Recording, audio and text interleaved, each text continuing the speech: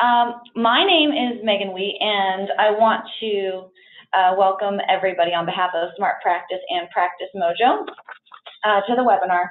Smart Practice and PracticeMojo's combined focus is on making life easier for dental practices like yours. Sorry if you're hearing the buzzer on that timer.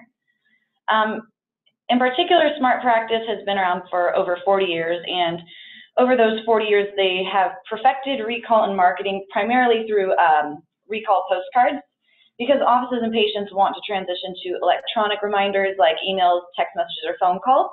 They have partnered with PracticeMojo as their preferred automated communication service. And we believe it's the most comprehensive service because their customer service and commitment to helping offices is right on par with Smart Practices.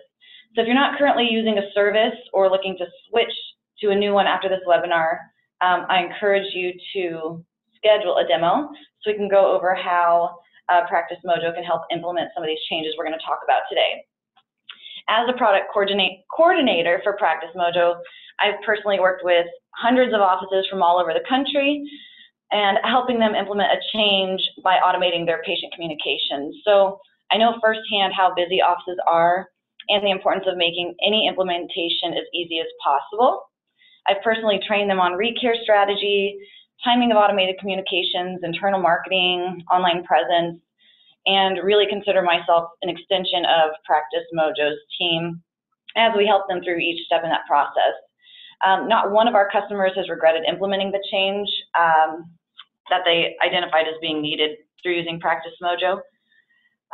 Through each of those conversations, though, while training some of our offices, I ask about their goals and then provide as many tools as I can to help them achieve those.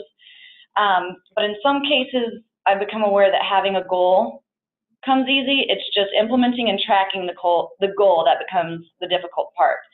So we are really, really excited to introduce you to Jennifer Schultz, and she will be discussing exactly how to implement change and meet your goals in the dental office. Jennifer, if you can go back to that slide before, I just want to show some of our attendees some of the tools that they're going to be able to use throughout the webinar. If you'll notice in the top left-hand corner, there is an audio setting tab. This audio setting should be muted for all attendees, but I believe you have control over volume of what you're hearing, so you can play with that a little bit. There's also a question and answer, a Q&A tab, which I would love for you to use for any questions you're going to have throughout the webinar. That's a really easy tool for us to be able to track all the questions you have and make sure that we're answering them and not skipping over them. There's also a chat tab, which is enabled if you have any comments or anything to make. But again, please use the Q&A tab for questions so we make sure we don't lose track of those. And then there's also a raise hand feature. If we're asking maybe some yes or no questions, we might ask you to raise your hand. So for example, in practicing that, raise your hand if you are ready for Jennifer to get started. We've got a lot of people raising their hand. Thanks for paying attention. Perfect. So I'm going to hand this over to Jennifer and let her talk about implementing change. Excellent. Thank you, Megan. All right, so today we're going to talk about the path to implementing change in a dental practice. Just real quick, just to give you a little bit of an introduction of who I am. I'm Jennifer Schultz. I've worked in dentistry for over 20 years, both as a hygienist, a software trainer, a consultant. I founded Virtual Dental Office. We provide VAs for administrative team members at the front desk and Dental Insurance Navigator, and also am the creator of the Achievement Blueprint. A couple years ago, I was walking into a practice for the first time. I had spoken with the doctor on the phone and walked in to introduce myself to the woman at the front desk. Her name was Diane. And Diane shook my hand and then sat back in her chair and crossed her arms. And she said to me, Jennifer, you're not the first consultant to have come in here. And I just want to let you know that regardless of what you do, he is never going to change. We've spent countless hours in team meetings talking about things to implement in our practice, and it always goes back to the way that it was. And I could see that Diane was very frustrated. She was frustrated with the time that she had spent in team meetings, in trying to improve the practice. She personally wanted to achieve the goals that they had discussed, but had felt a lot of frustration when indeed things had kind of gone back to the way that they were before. And that got me on a journey to find out what makes some practices implement change very quickly and see results quickly, and why other practices do not. I believe that the failure to implement change in a dental practice is indeed the biggest area of untapped potential that we are not speaking about. If you think about all of the time that doctors spend on CE, consulting, time spent in team meetings, on technology, when that change or initiative is not implemented, it essentially makes the investment in those services ineffective. And what I have found over the years in observing my clients, my consulting clients were all within just a couple hours drive of my home in Iowa. And so I saw a lot of similar practices, similar numbers of doctors, similar areas. And there was a big difference between the practices as far as how quickly they saw results, or even if they saw results. And I knew that while every practice is unique and we spoke to that at our workshops, that the information that I was delivering was very similar. And so I really looked into what makes the difference and how can we increase that speed of implementation for every practice. So I found that there are 6 key elements that are present in practices that implement change and see results. And I know that if you integrate these 6 key elements, that you too will find yourself successful with implementing change in your practice. Now, before we jump into each of these 6 key elements, I'd like you to just take a moment and think about the initiatives in your practice that you've implemented or attempted to implement or implemented for a while, but then they came to a halt.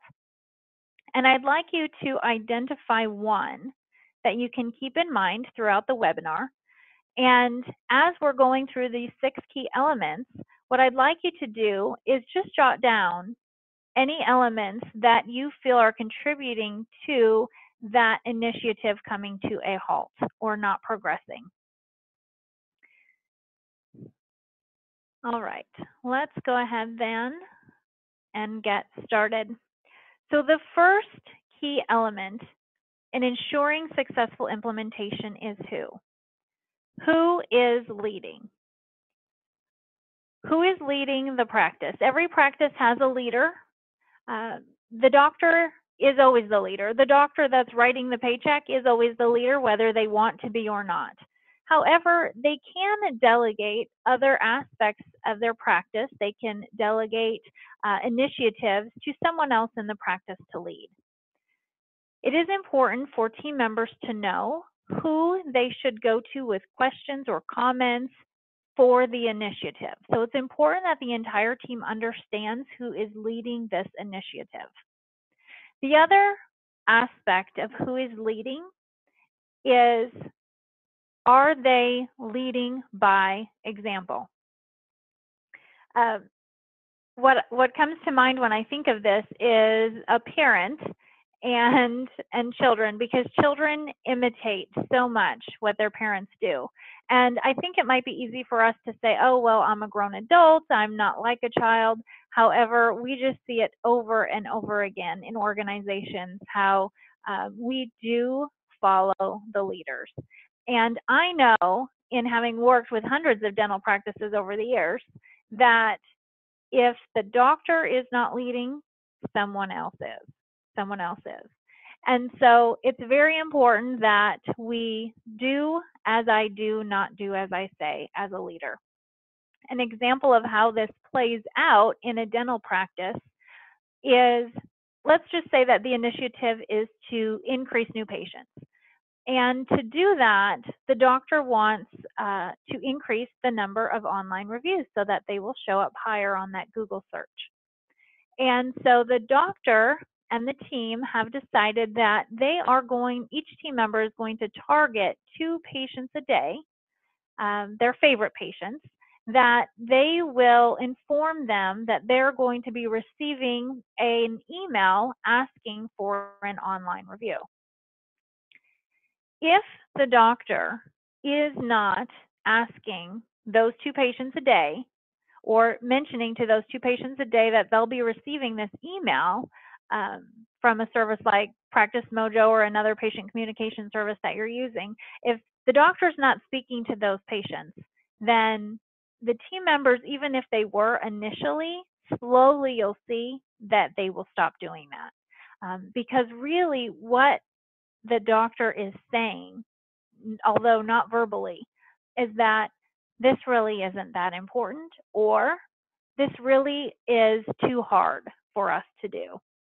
And so it's difficult to hold someone accountable when you're not doing it yourself. So the first one is, who is leading, and are they leading by example? And again, the doctor could delegate that to an office manager, but the same thing will hold true. An example of that would be if the initiative is to collect more money on day of service, and so the plan is to ask patients for payment on day of service. Maybe this is something that in this particular office they were not doing. And if the office manager is helping out at the front desk and a patient comes to check out, and the patient says something to the office manager like, "Do I owe anything today, or can you just send that into insurance?" And the office manager responds with, "Oh, we'll just send that into insurance." It will not be a long time before the rest of the team is not asking for payment on day of service as well. The second key element in implementing change is what? What is the goal, and what is the plan to achieve it? It's very important that your entire team understand what the goal is. What do you want to accomplish? You've probably heard of SMART, the SMART acronym, when you're creating your goals. One of the key points of SMART is that it needs to be specific and it needs to be measurable. And you might think, oh yes, that's pretty easy to be specific and measurable, but I've found that actually quite often goals are not. I saw that most of us, when we're creating our New Year's resolutions, we will make the same New Year's resolution 10 times or more in our lifetime. And I think a perfect example of that is losing weight. How often does someone make a New Year's resolution to lose weight? But losing weight is not specific and it's not measurable. Now, losing 5 pounds by February is much better, but we also need to know where you're at now and where you'll be then. So when it comes to the dental practice, here's an example of how I've seen this play out is we need more new patients. That's our goal, to get more new patients. However, to change that to be specific, we would need to know how many more new patients do we need. And to make it measurable, we certainly would want to know how many new patients are we currently receiving on average per month. So if today we know that we have 1,100 active patients and we want to have 1,200 active patients in the next 90 days, now we have something to work with. Now we know that we need to increase the number of active patients by 100 patients in the next quarter or 90 days, which is approximately 33 patients a month. We also would want to be very specific about what an active patient is defined as. Maybe that they've come in for any reason in the last 24 months. So our goals really need to be specific when we're talking about the initiative so that everybody knows, everybody's focused on the same thing. Everybody knows where we're going. The second part of what is the plan to achieve it? How are you going to make it happen? Just announcing it is not enough. Actually, it can be quite deflating.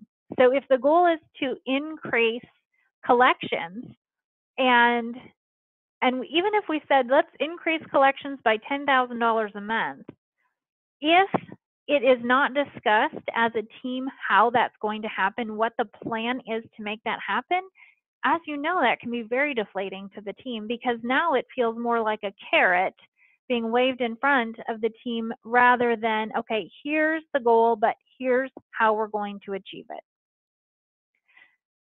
I was speaking with a client recently and went in and said to the client, okay, here are the areas of largest potential in your practice, and here are my recommendations for achieving that. And here's the training that we would want to cover with your team. And this doctor said, oh yeah, I think that's great. Just to let you know, I do not like team meetings. Now, I really think that team meetings are just a big complaining session. So let's do this, but I don't want to do that with a team meeting. And I said, okay, doctor, how do you recommend then that we discuss this plan with your team without setting aside time for a team meeting? And he thought about it for a minute and he said, okay, let's do team meetings. And I can tell you that we did lots of team meetings over the course of that year, and they now still have team meetings. But in dentistry, how often are we really scheduling aside time for team meetings? And if we're not, how are we discussing the plan? How are you discussing the plan to achieve that goal? I happen to feel that team meetings are a great way to do this. It's a great opportunity to discuss how you're going to achieve that goal. You don't need necessarily to have the entire team present, depending on what the goal is. It is good, I think, to have the team present when possible. And the reason for that is then you're incorporating all positions of the practice at this team meeting, and they can give you their perspective. Obviously, someone who is working at the front desk and someone who's working chairside have different perspectives. They see the practice from different angles. The communication that they're having with patients is different as well. And so I think that that's very helpful at a team meeting to have all aspects. It also helps everyone make sure that they're all on the same page in regards to the initiative. So not necessary, but I believe very helpful, and I do recommend having the entire team present. So in that same example, if we were going to add 33 patients a month to our active patient base, one of the things that we would want to take into consideration is simply attrition. How many patients a month are you losing just from patients moving away, changing insurance, or not scheduling? If you were losing on average 8 patients a month due to attrition, then we actually would need 41 new or reactivated patients to increase our active patient base by 33 a month. And if we knew that this practice averaged 25 new patients a month, then we now know that we would need to reactivate 16 patients a month. So that is the plan. So we talked first about what the goal is, which is to increase the active patient base by 190 days. And then now we're talking about, okay, let's break it down into what that actually looks like. Now from here, this is the statistics, but we would want to break it down even further and say, okay, well, how often are patients being contacted through our patient communication system, where they're receiving their emails and texts? That portion of it can happen automatically for us once we've already set it up. But then are we also making phone calls to patients? We don't certainly need to do that as often when using a system like PracticeMojo. However, if an active patient is a patient that's been in the practice for any reason within 24 months, and we know that they're going to be receiving emails and texts automatically, do you still want to make phone calls? Maybe a practice says, yes, I still would like a patient to receive 4 phone calls before we inactivate them 2 years later. So maybe the month they're due, 6 months, 12 months, and 18 months, they receive a phone call. This all is the plan. And sometimes I think it can be easy to just stop short with, okay, well, we need to reactivate patients. But what I'm suggesting is that it needs to be down to the detail. And how often are we following up with these patients? How are we following up with them, etc. The other benefit of having a team meeting to discuss the plan is to say to the team, okay, here's the plan, here's our goal, here's the plan. Now, what potential obstacles do you see with this plan? What possible challenges do you see? What are you concerned about? I love to do that at the team meeting because that opens up a great discussion about other team members introducing things from their point of view, from their perspective in the practice that we might not have seen. And I'd much rather talk about that and work through it at a team meeting than on the fly. And so it's a really great opportunity just to discuss the plan and the goal. All right, so we have who is leading, and are they leading by example? What is the goal and what is the plan? And now we have when. When is it going to happen and by whom? When is an element that I have found is left out quite frequently. And it is actually a stopping point for many practices, something that does bring that initiative to a halt fairly quickly. When we're talking about something like reactivating hygiene patients and making those phone calls 4 times a year in the practice, often how that discussion goes is the doctor says, let's have Sally make those calls. Maybe Sally's the hygienist. And the benefit of having Sally make those calls is she can talk about the patient's clinical reason that they need to come back in. For example, Sally could say, hey, Mary, I've noticed I haven't seen you in a while. I'm, concerned about that area on the upper left. Let's schedule an appointment to get you in. That's a great conversation, a great phone call that can come from the hygienist. However, doctors often don't want to schedule time for that because hygienists have patients that cancel or fail, which is completely understandable, right? You want to make use of that time. What I often see, though, is that when that time is not scheduled, that days and months go by and the time to actually make those phone calls just doesn't happen. And it's not necessarily because of any sort of ill intention, but more just because team members are busy. They're very busy. And when they have an opening in the schedule, ideally, they're helping other team members with patients or helping out in other areas in the office that are more immediate. So these kinds of projects often get thrown to the wayside, and yet we know that it is essential for a thriving business to make sure that their patients remain active. So by scheduling it on the calendar, that will help ensure that it is getting done.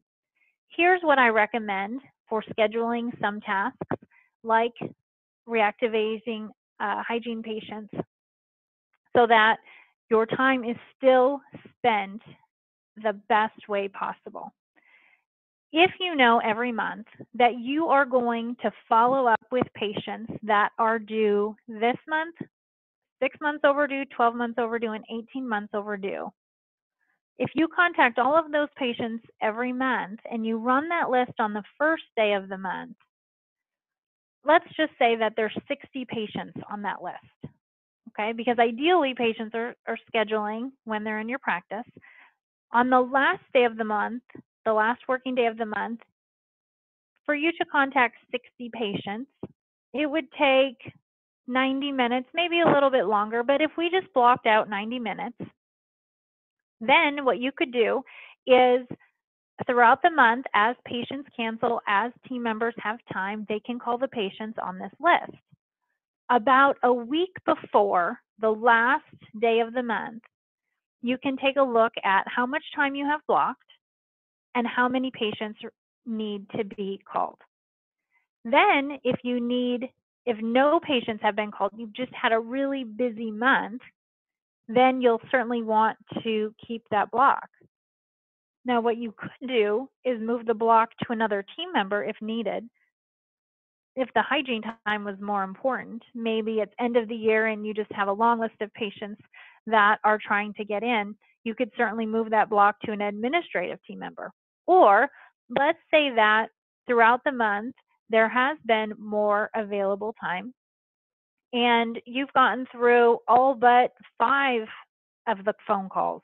Well, then a week before, you're going to look at that block and say, well, I certainly don't need that time to make those appointments. Let's remove that block. I could do 5 phone calls at the end of the day if I needed to. Blocking time works extremely well because in dentistry, we know that appointments are reserved time. We reserve that time for our patients and we take it very seriously. And so one of the key elements in implementing change is blocking time to make sure that you can complete what you need to do. And the key with blocking is just making sure that you have a time frame that you will pull that block if you don't need it. Now, setting a block is not essential for every example of every initiative. If you're asking for payment on day of service, you're not going to block that in the schedule. However, maybe you block time to review how many patients paid that day on day of service, or any administrative things that you'll need to do. The important thing is to think it through when you're planning out what needs to be done for the initiative and to block time when needed. Remember, you can always remove those blocks. Another example would be online reviews. If you want to increase your online reviews, maybe you need to block some admin time so that Mary can get trained on utilizing the new technology in the program and setting it up so that patients automatically get their email after every appointment. And then do we need to block time for Mary so that she can share the online reviews with the team, the new online reviews? And will Mary be sending a thank you note to patients that have posted an online review? So all things that without it being blocked, these initiatives can often just really get pushed by the wayside. But with that blocked time, you're ensuring that it'll happen. All right, so we have who, what, when, and where. Where are you going as a practice? This is referring to vision. And vision can, I think, often be one of these things that we talk about. We may or may not have a vision, may or may not know where the practice is going. It's not something that I see that often in dentistry, but we see it much more in other industries. And so it is very important, though, for the team to know the vision of the practice. Your team cannot help you get there if they do not know where you're going. Is the doctor looking to grow the practice, maybe purchase additional practices, bring on another associate or hygienist? Maybe their vision is to simply decrease their write-offs and try and keep more of what they produce.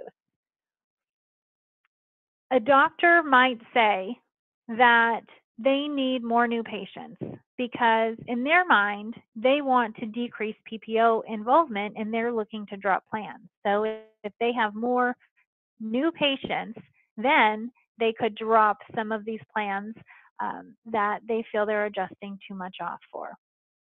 Now, without knowing the vision, the team might interpret that to think that they simply need to join more plans to get more new patients. And so In many other industries, there are SOP manuals or standard operating procedure manuals, and it helps team members know the direction of the business. It also helps them to know how to respond to questions as they come up. In dentistry, most often we do not have those simply because of the time needed to create something like that. And so by having your entire team know your vision, it can help them respond to situations when the doctor is not standing right there to give the response that they're looking for. I recently read a book called Creating Magic by Lee Cockerell, and he worked for Disney, and he was pretty high up there. And if you're aware, Disney's vision is simply to make people happy. And he had a lot of great stories throughout this book just about customer service. But one that I found interesting was about this little boy who was visiting the park, and he leaned over in the drinking fountain to get a drink of water, and his tooth fell out. And he was crying. And that's why one of the Disney team members was drawn over. They saw this little boy crying at the drinking fountain, and he was so upset because he had lost this tooth, and the tooth fairy was not going to bring him any money. So the team member said to the family, we're going to look for your tooth, and why don't you meet us back here at the end of the day at 6 p.m. And so the family went on, and they were able to have fun and enjoy the rest of their day, and they took apart the drinking fountain to try to find this tooth, and they were not able to find it. And so what they did is they created a plaster version of the little front tooth, and when they met the family back there that evening, they handed it to the little boy, and he didn't know. Now, I think about this story, and a couple of things pop into mind. One is, wow, what amazing customer service to go that far out of your way to make this little boy happy. The other thing that pops out to me is Lee put this story in his book because he was so proud of his team for thinking outside the box and making this boy happy, really living out the vision of Disney. Now, if they had not known the vision of Disney or where Disney wanted to go or how important it was to Disney to make sure that people were happy, they may have handled this differently. As a matter of fact, one of the other things that popped into my head when I was reading the story was, wow, how much time and money was spent to recreate this tooth for this little boy? And yet the management at Disney was extremely happy. The family was extremely happy. And so just a great, I think, example of how important it is to know the vision of the company and where the company wants to go. Another company that you know is Southwest Airlines, and their vision is to become the world's most loved, most flown, and most profitable airline. And I've seen Facebook posts from colleagues who are flying Southwest or little phone videos of the Southwest attendants having fun with the emergency announcements. And I just think that's great because team members at Southwest know that they are trying to change the experience of their passengers to make them think of fun and loving to fly when they think of Southwest.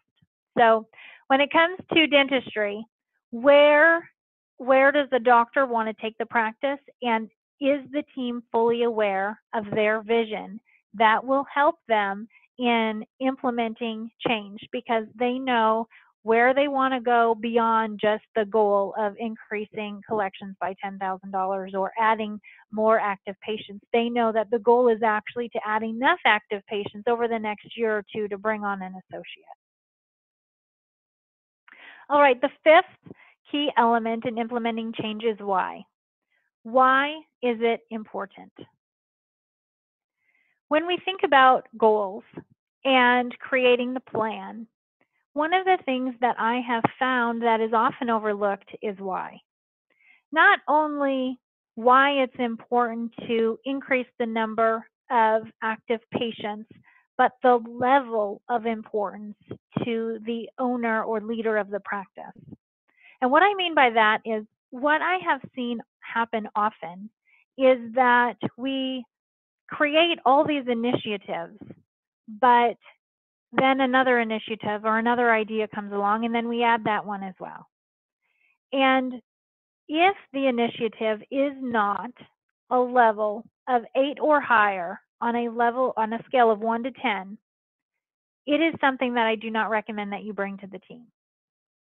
So at the beginning of the webinar, when I spoke with you about Diane and how Diane had said that they had spent all this time creating plans to achieve goals, and in the end, nothing ever changes.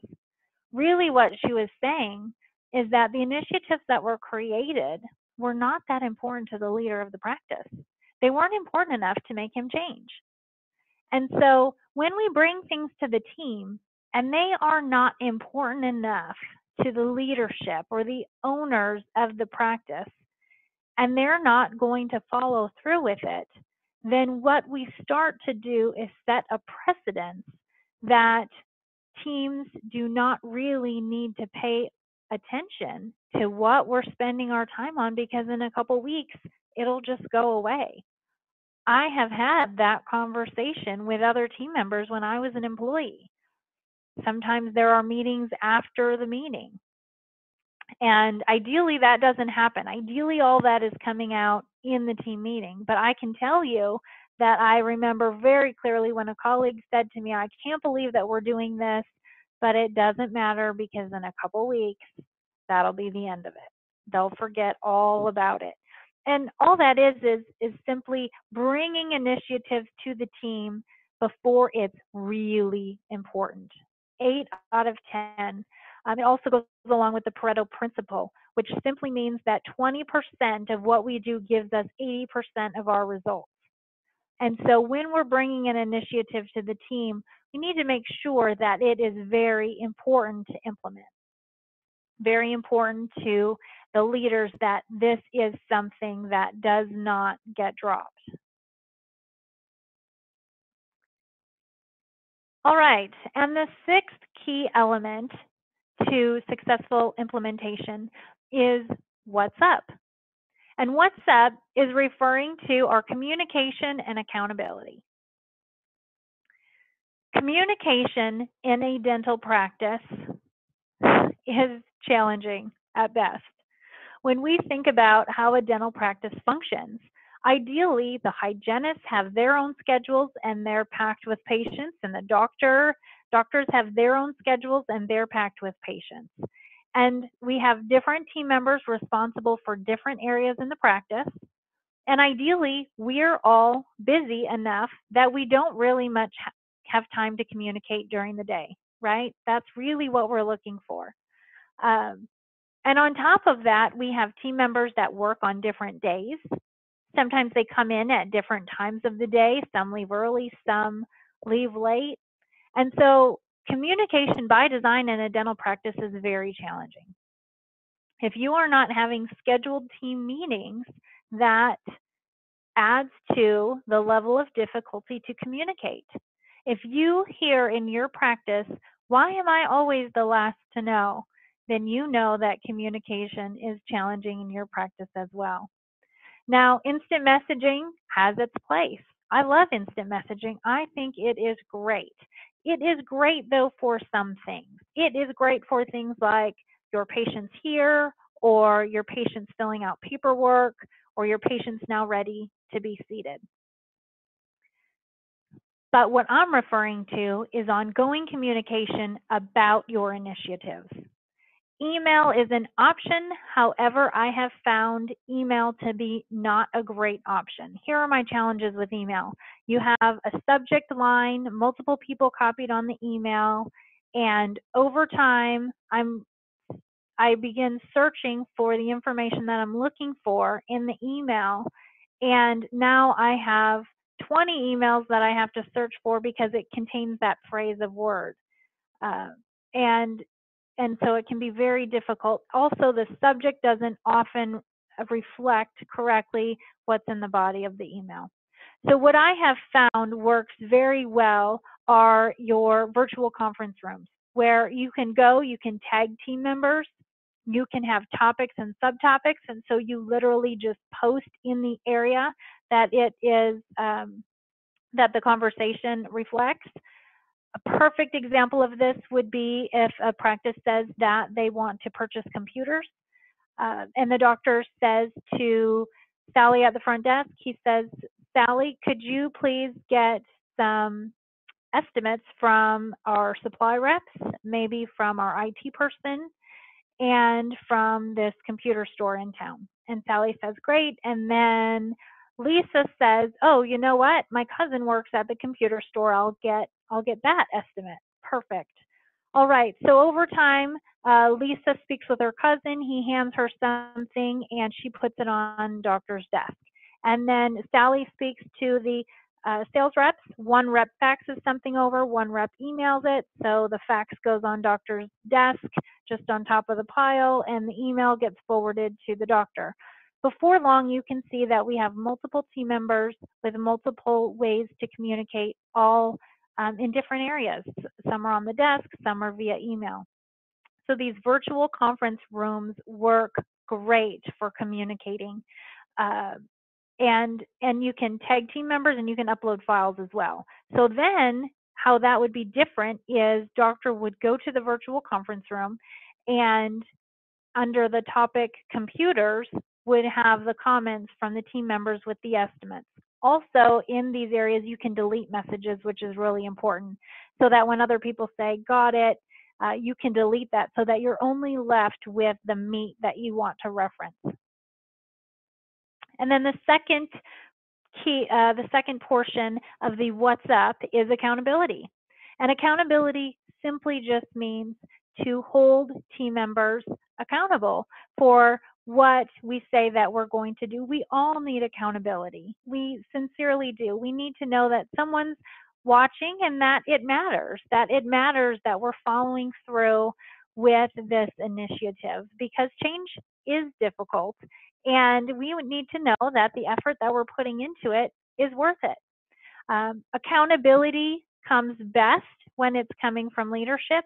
It can come from other team members, but you have to have a great team. You have to have a really great team that understands that everyone has good intentions, and that when they're holding one another accountable, that it is just out of reverence for them, and that everybody's just looking to meet this initiative.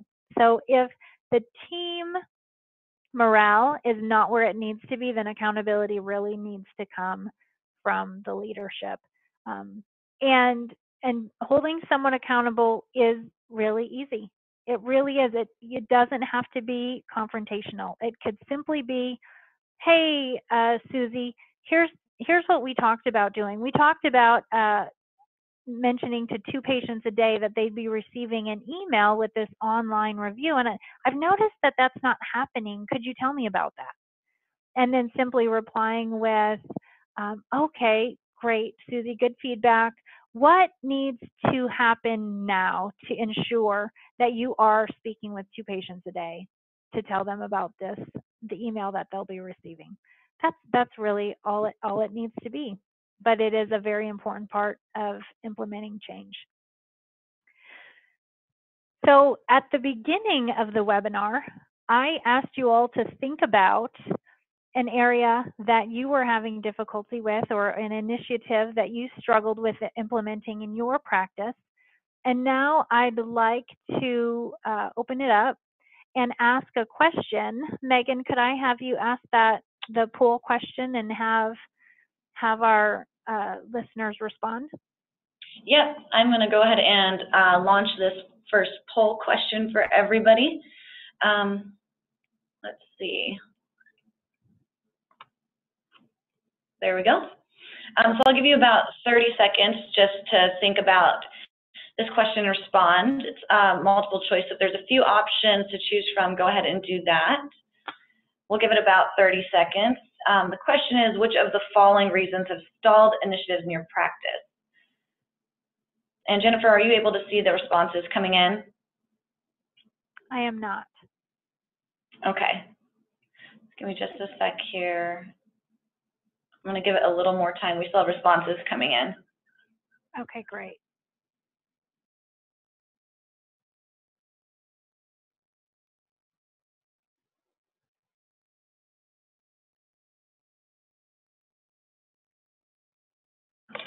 Questions or the responses are still coming in, so just maybe 10 more seconds to hopefully get everyone's response in, and then I will share these with everybody.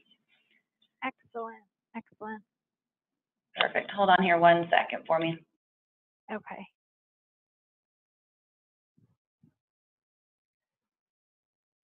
All right, so you should be able to see those responses. We had 10 people respond to this. Can you see the outcomes here now? I cannot now. Oh, there we go, share responses. Sorry, sharing results. Perfect. All right, so we can see that team members not being held accountable was certainly the majority of the responses. And that was followed pretty closely by lack of clarity about the goal or plan to achieve it. I agree, that's what I have found as well. And I think sometimes it can be easy to think that the goal and or the plan are natural, but really getting down to the details of each, of the goal and of the plan. Who's going to do what, when are they going to do it, is so important. I hope that that conversation about holding team members accountable was very helpful as well. It does not need to be confrontational. It does not need to be hard. But thank you for responding. Very interesting responses here. But certainly, I think what I've seen throughout practices pretty similar to same response rates.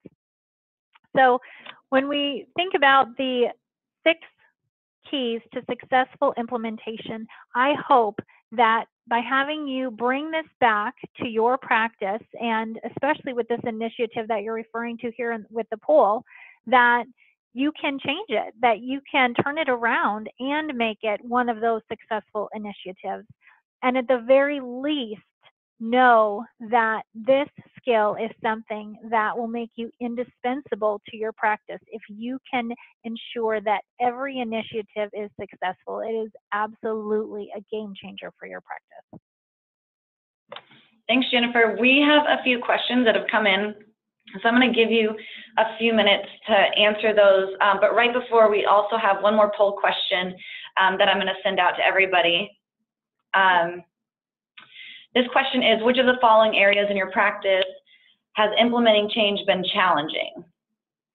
And Megan, so I'll give everyone about 30 seconds to a minute to answer that, and then we'll get to these questions so you can answer those for everybody, okay? Okay, sounds great.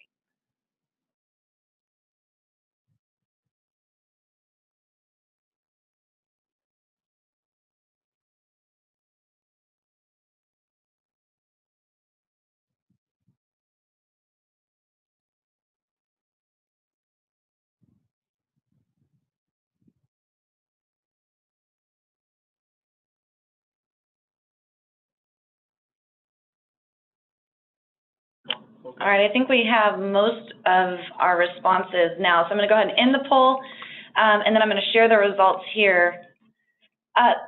Majority of the attendees for the webinar said that increasing production is where they're struggling to implement change, which I don't know about you, Jennifer, but at PracticeMojo we hear that often. So one of the things that we do to help with that is basically setting up that recare series, you know, sending your emails and text reminders, getting those patients back in the office, setting up one-time blasts to make sure those patients are continually coming in, and then helping build online presence to get those new patients too. Is that something that you hear increasing production is also a challenge when you're working with offices? Is that pretty much the majority of, I mean, right behind that was building online presence again, which is, you know, getting new patients into the office. Yeah, really, because Megan, all in all, you know, our practices are a business. And increasing production, a lot of these other things are what is driving that. And yes, we care about our patients, But all in all, we do need to make sure that the business is making money. And there have been changes in the dental industry in the last 5-10 years that I think have even increased the need to make sure that our production is increasing at the same rate as the expenses of the practice. Perfect. Are you able to see some of these questions that have come in so we can get these answered for everybody? Let me see if no. Oh, wait. Oh. Yes, now I can. Yeah, so I'll let you go ahead and read these off so everyone can hear the question if they can't see it on their screen. I think most of these are for your who, what, when, where. They came in pretty sporadically, so I'll go ahead and let you take over. Sure. Okay. So Mallory asks, in reference to getting overdue patients in 6 months, 12 months, and 18 months, with help of the hygiene, my hygiene are paid on production only. I have a feeling that they will not be thrilled to work and not get paid. How would you go about this? Great question, Mallory. So if your hygienists are paid on production, I think that they should or would be motivated. I can speak from this as I was a hygienist, was working as a hygienist. I know that the more patients that I have in my schedule, the more money and the more hours I'm going to be able to make. And so that certainly would be motivating to me. But when we talk about implementing change, I think certainly first finding out what their goals are and how important it is for them to see patients and have a full schedule. And then going about it from that aspect. We know that when presenting ideas to other people, whether it be patients or whomever, that if we can flip it into what is in it for them, that is helpful. So yeah, I think just speaking with your hygienist about, okay, look, I know the relationship that you have with your patients love you. I also know that in order to keep your schedule full, we need to make sure that we get these patients back in your schedule. I'm confident that the best way to do that would be to have you make these calls.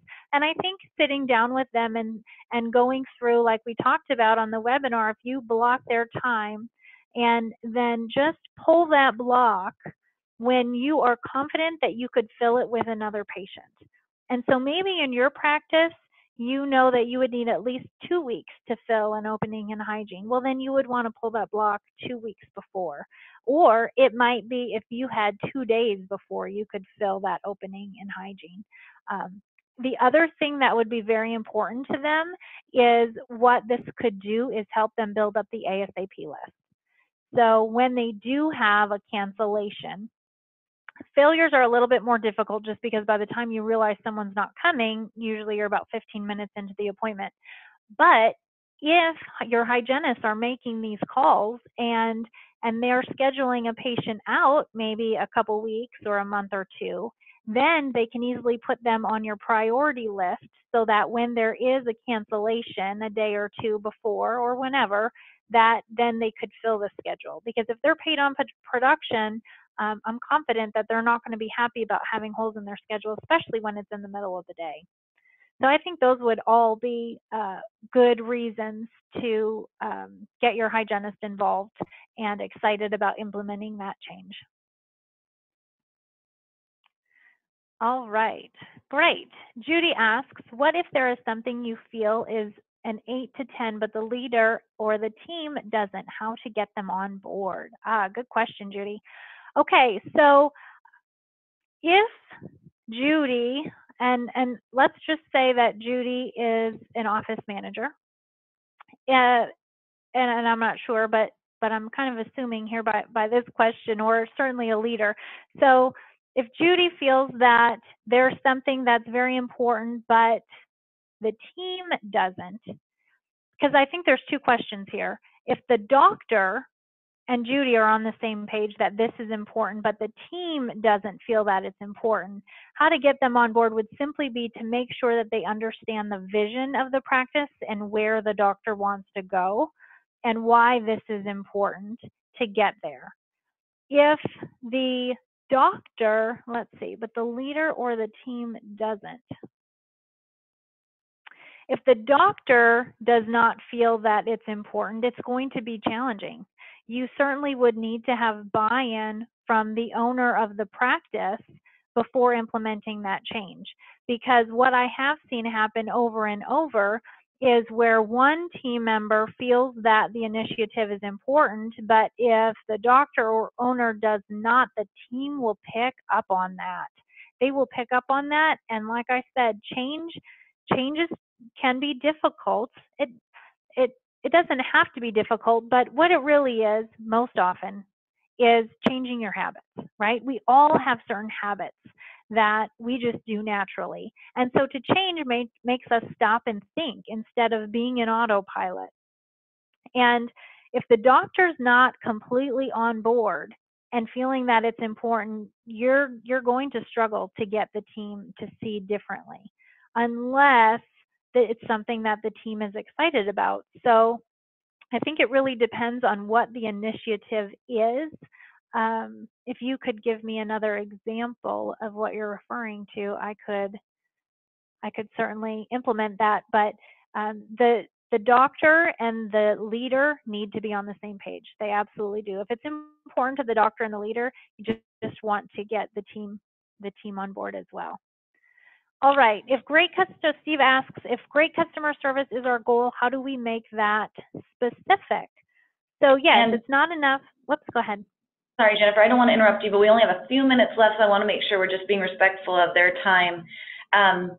So we have the two questions, if we could get through them as quickly as possible, with still making sure we get those answers for them. Okay, great. With customer service, you can make that specific by using surveys. So that's the best way to see how you're doing customer service-wise. And how do you approach your doctor to ask them to lead by example? You simply could just go up to the doctor and say, you know, how important is this initiative to you? Hey, I've noticed that you haven't been asking patients for referrals like we talked about. I'm concerned about the team, you know, stopping that as well. Could you tell me about that? What could we do? What could I do to help you make sure that that happens? Perfect. So I think we've got all the questions answered. I think we have one more slide. If you can move, if you can move over to that slide. Oh, I think I'm controlling it. Perfect. So for everyone that attended, we are offering, Jennifer has a complimentary 15-minute consultation for anybody. So for example, Judy that had that question where you needed a few more examples, would be perfect for her to send an email over and maybe schedule that 15-minute consultation. For anybody interested in implementing PracticeMojo to take care of some of those changes that you talked about on the polling, internal marketing, we have over 400 campaigns, even whitening specials or campaigns to send out to patients, online presence, getting reviews for your office, increasing production, sending out recare reminders and benefit reminders to those patients. We have those available for you. And we're offering two weeks free plus 50 additional postcards for your account. And you can email info@practicemojo.com to sign up for a demo or to sign up with PracticeMojo by the 15th to get that special. We also are the only service for automated recall and marketing that includes free postcards in your plans, and we don't have any setup fees or contracts with PracticeMojo. So do you have anything else you want to add, Jennifer, before we end this webinar? No, I think that's great. But I love the fact that there's no contract fees because you're running for business every month. I love that. Yeah, definitely. And our customer support is really amazing. We know that patient satisfaction is pretty much one of the office's primary goals, so we consider support a huge goal of ours to make that easy for you, answer any questions you have about the service and things like that. So we will let everyone go. Thank you from Smart Practice, PracticeMojo, and Virtual Dental Office for joining us. Thank you.